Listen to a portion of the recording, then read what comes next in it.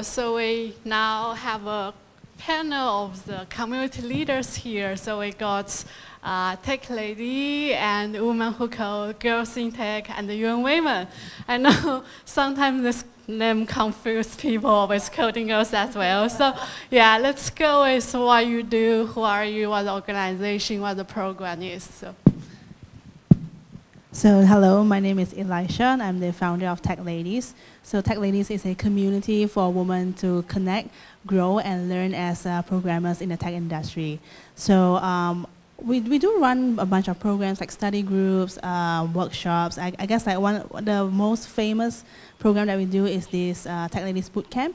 It's a 12-week part-time bootcamp where we take women with a near zero technical background and put them through a bootcamp to eventually become programmers. So since launch last year, we have trained about 23 women, and 7 of them actually got internship or are junior software engineers now. Really, really proud of these ladies.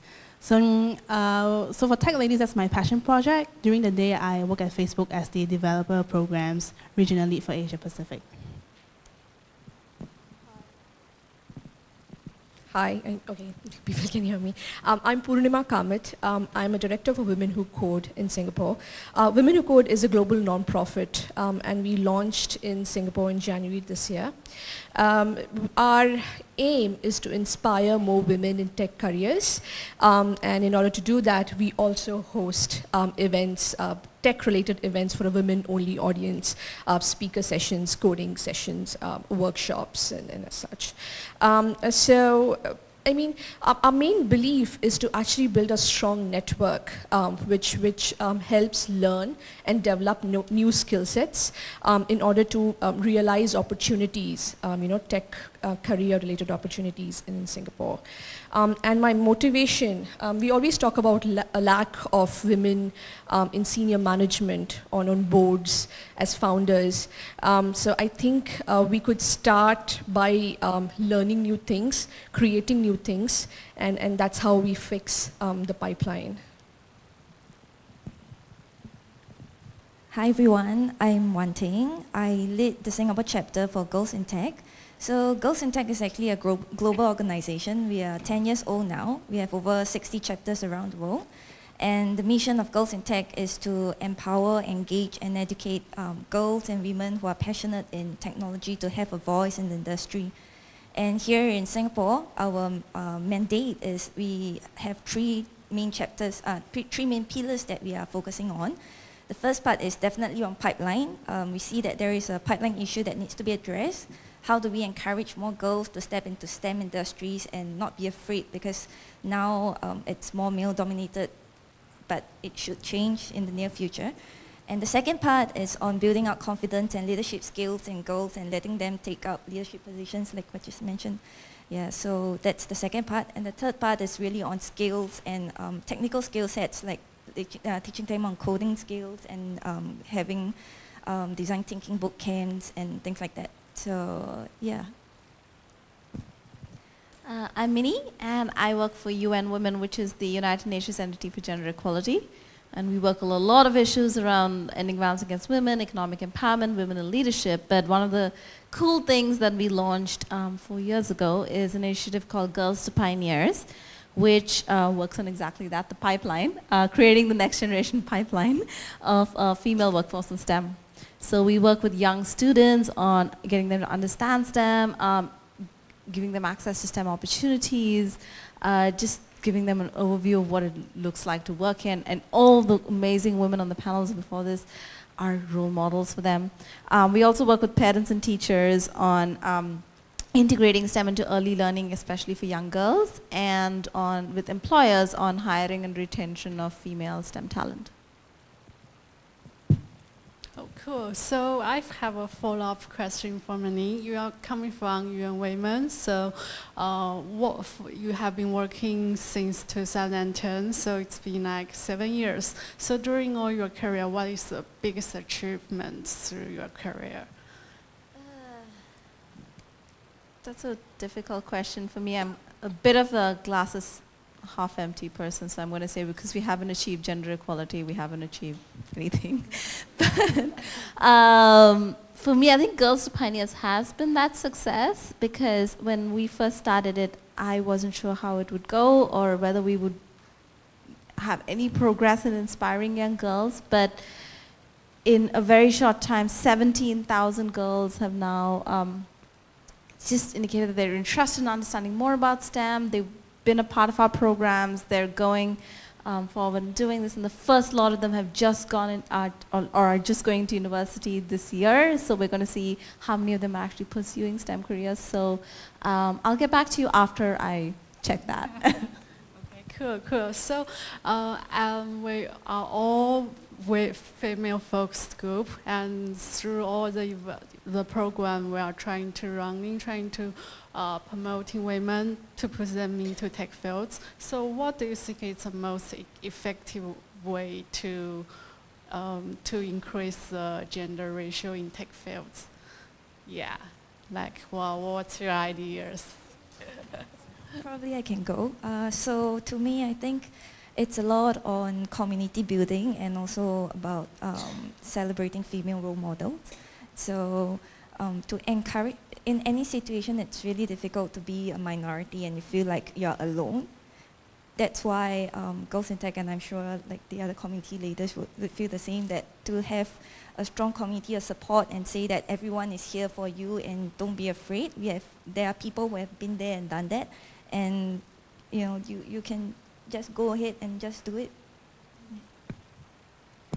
And I also think that network plays a big role. I mean, right now I feel we also have, we don't have many women role models, like you said. It's our responsibility to build that as well for our future generations.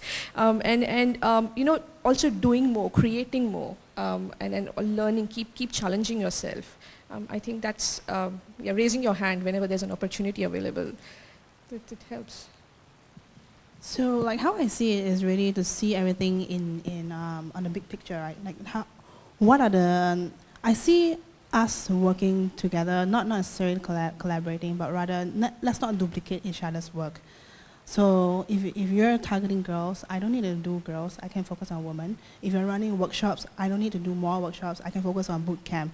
So, in the grand scheme of things, you can see that we are very clearly serving girls and women, females in general, in a very nice, a very neat sort of like collaborative, cohesive kind of a structure. So that's how I see how we can help in getting more women or girls interested, participating in the tech industry.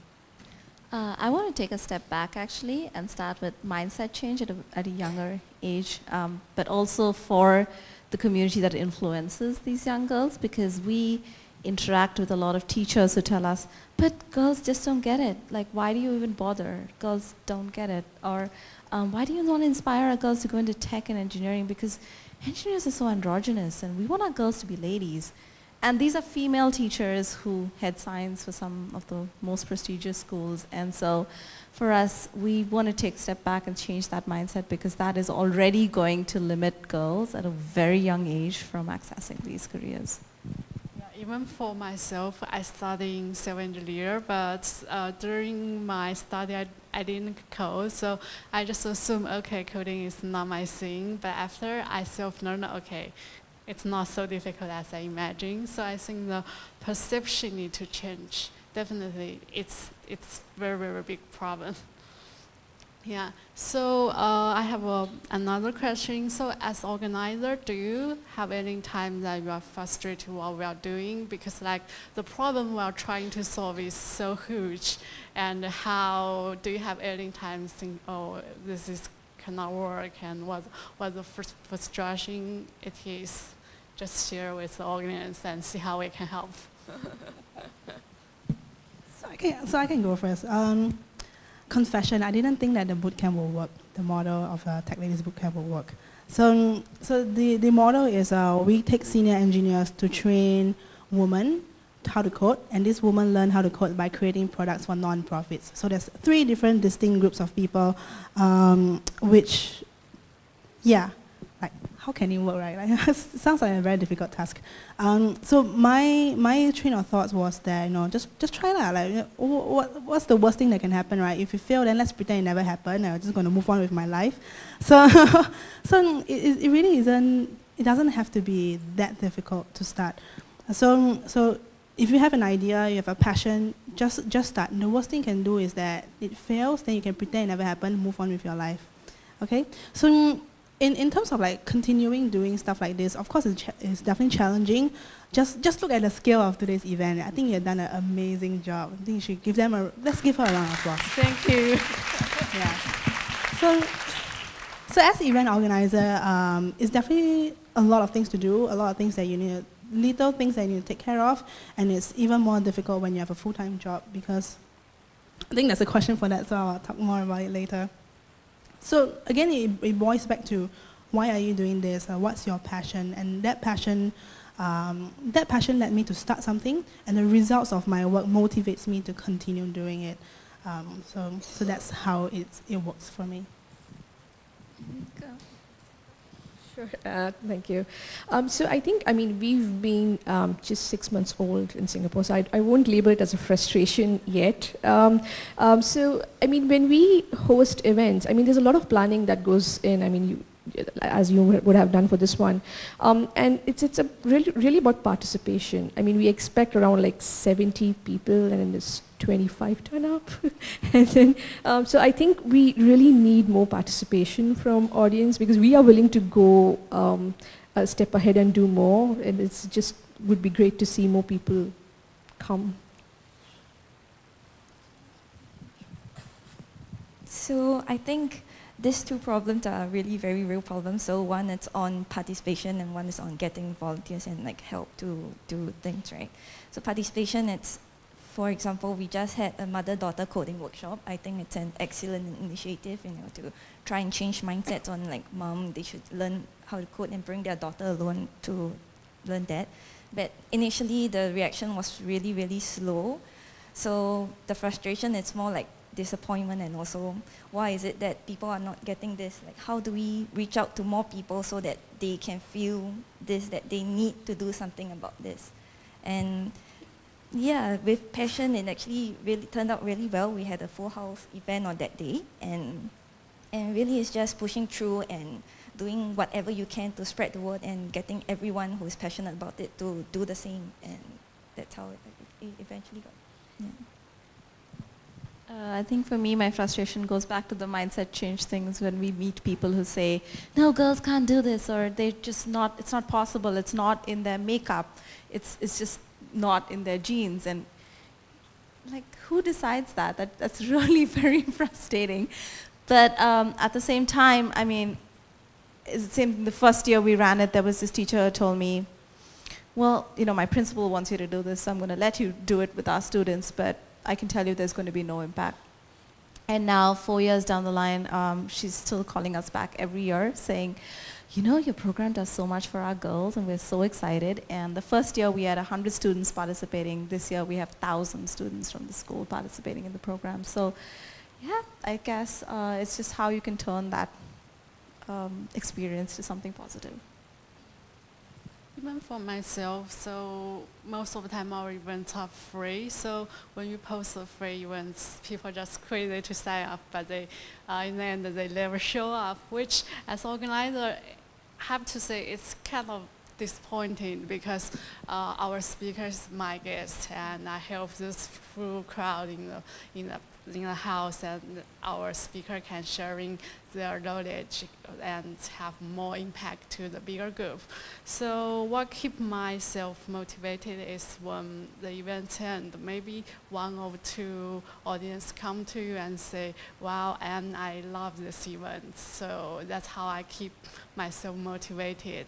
And I think maybe still, because the problem we're trying to solve is already there like 20 years, 13 years, so we have to be patient about it. So what we want, although there's some disappointment, frustration, but it's better than not doing it. If we don't do it, who else will be? So eventually, I think we still can change the world. I think there's a lot of organization notes that we can share. Like for getting people to show up, what I do is usually a week and or a day before the event, I beg people to cancel their tickets. So I'll send an email saying, please cancel your ticket if you're not coming, so I can have a better gauge of who's coming. I've also have an email list, so that that work because response from that is higher than people randomly seeing the Facebook post or whatnot. And I also use Facebook ads. That's very good for outreach. Yeah. Okay, so yeah.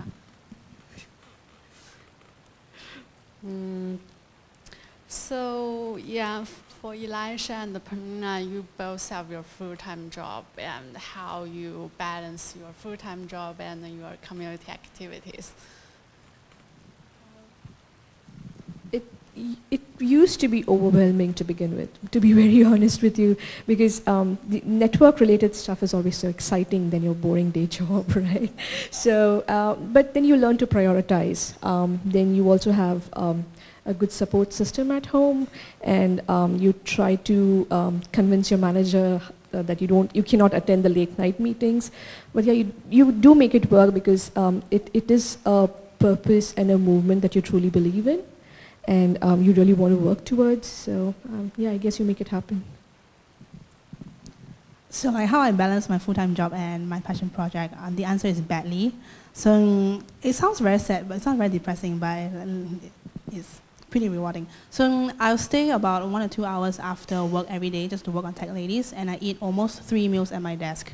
So this, I'm just trying to find pockets of time where I can work on Techladies, and I know that this is not sustainable. So right now my focus is to create like an onboarding doc so that volunteers can take over it.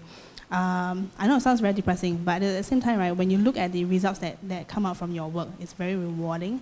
And I do think that there's also, it helps, I didn't do it for my career, but what I realized is that doing Techladies actually helped with my career.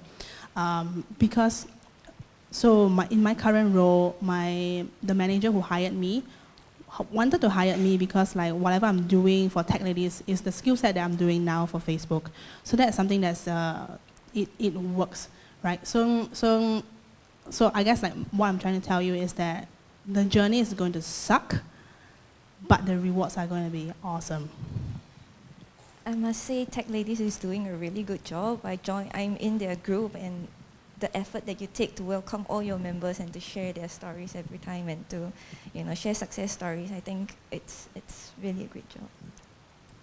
Maybe we should have other workshops for the organizer, how to marketing your organization. And then Elisha can be the coach for this. Yeah, so another question is like, as Elisha just said, okay, actually we have a same focus, but actually the program we run is kind of like differentiate from each other. So how we can work together, how we can, make the huge impact by working together. Actually, before the working together, but this is one particular bit that we do within Women Who Code. It's this program called as Applaud Her. What Applaud Her basically does is, so we have networks in 67 cities across the world, and each network has its own, like they have directors and they have network leads, and so we have an opportunity to applaud about our network members. So let's say if somebody has got a new job, has completed a new project, has contributed to open source, so we can submit Applaud Her submissions, and basically the whole network raves about them. We go onto Facebook, we go onto Twitter, we go on LinkedIn and just start talking about that individual. So we essentially make that person famous for like a month. So I think one of the ways that we can all work together is actually encourage and applaud more women within Singapore. I think that will actually also serve as a good it does encourage when some people talk good about you, right? So I think I would like to work to get that across the board. On how we can work together, yeah. So I'm thinking, I had been in talks with another female founders network they are trying to run a hackathon in school, and we were thinking of how we can work together with that. And I think some of the things that came out is like sharing contacts. Like I have some contacts with schools, and they are having troubles reaching out to schools and getting buy-in from principals. And I think that's where we can help. They have a very strong boot camp that they want to put in place, just lacking the context. And I think that's where we can always come together and say we can share resources and we can share things like that to work together. I think ultimately we're all working towards the same goal, right? So it's just about pooling our resources, coming together, figuring out our individual strengths, and then leveraging it to make sure that everybody's impact is sort of amplified. That's all. So Yeah, I just want to add on to that. Like my audacious goal is to, I think what would be nice if we can sit down and plan like our yearly schedule together, so that for the community there's always something every month, rather than like all of our events happening in 1 month. We get a strong momentum and then it's not sustained. I think that's not good for the community that we're trying to serve here. But having said that, I say it's audacious because like, at least for me, when I plan my event out for the year, I plan it around my work schedule, so that I can be there. So I'm wondering like how well we can actually put together our different schedules. But well, I think that would be Girls great. to Panyas is my work schedule, so Okay, perfect. I can fill the gaps. Yeah. Cool, cool. Due to time constriction, one last question. So if there's one thing you hope the audience can do for your initiatives, what it will be? Shamelessly, Girls to Panyas needs volunteers. So if you want to come and volunteer, we run camps through the year. And like I mentioned, we have one coming up with 1,000 kids, and there's a grand total of 2 staff who work on this, so we can't run that many camps. We desperately need volunteers. Please come. There's so many amazing women here, and mentors and role models play such an important part in changing mindsets and in helping the youth understand what is out there for them. So please do, if you have the time, if you have the interest, please do contact us. And I guess that's a major start for us. I think for us, I would really appreciate if you could reach out and share with us your voice. We need help. We need to know how we can help you as well. So if you have something you can let us, can help us with, and something that we can help you back in return, I think it will keep the momentum going, and that's how it strengthens the community. Yeah, definitely. I mean, spread the word. Yeah, I mean, spread the word, create more, and applaud more. So yeah, I think it's pretty similar. I guess like for me, is to participate. Participate as in contribute your skills. Participate as in join the events and whatnot, because we're here to help you. Or like if we realize that everyone has been helped, then I can retire a little bit.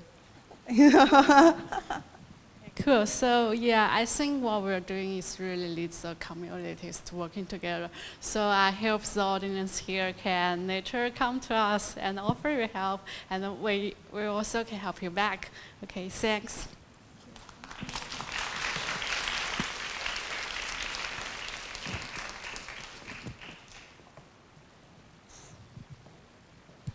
Thank you so much, Purnima, Ting, Anne, Mrinalini, and Elisha, for also inspiring us. Some of you, it's your full-time job. Some of you do it on the side out of passion to make a difference. And now it's great to know we have so many different support groups that we can go to and get different kinds of resources and different kinds of support if we are ever interested in venturing into the entrepreneurship or technical field.